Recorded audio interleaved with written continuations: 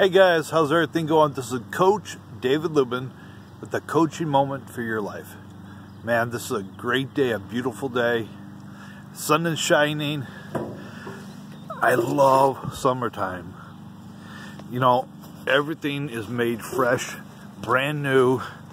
It is a gorgeous day out here. Today's message is about love. If you truly love somebody, you're going to pray for them. Whether you know it or not, whether you understand the concept of that love, you want to pray for them. You want to care for them enough.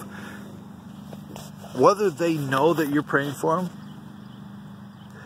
that's a secondary issue. But if you're willing to go before God, when He asks you in your spirit, do you love this person? And you say yes. And you present that person before God and ask Him to bless them. It is an amazing thing. You know, sometimes we're not supposed to know.